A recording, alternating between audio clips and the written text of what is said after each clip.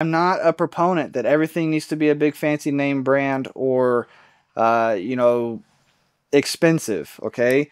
We lose these all the time. They get left here, left there. They break all the time. Even when you buy expensive ones, they may or may not hold up. And then sometimes, you know, when the batteries fail, sometimes they'll do okay when you replace the batteries, sometimes not. These are very cheap components, or tools. So I do actually suggest just getting the cheap ones. And I have another thing I'm going to add to this. Your standard thermometers do not fit in a PT port. Now, I've referred to these in the past as Pete's plugs or Pete's ports. I've actually learned recently, in the last few months, that the proper name for a Pete's, which is actually PT, is pressure temperature. I didn't know that until somebody pointed it out to me, so I appreciate that.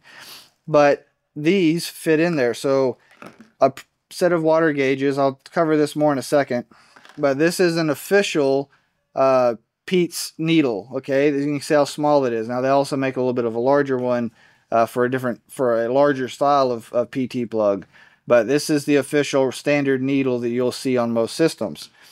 This meat thermometer fits in there really well, and it's accurate enough within a couple of degrees that it served me well. I've not had issues with it.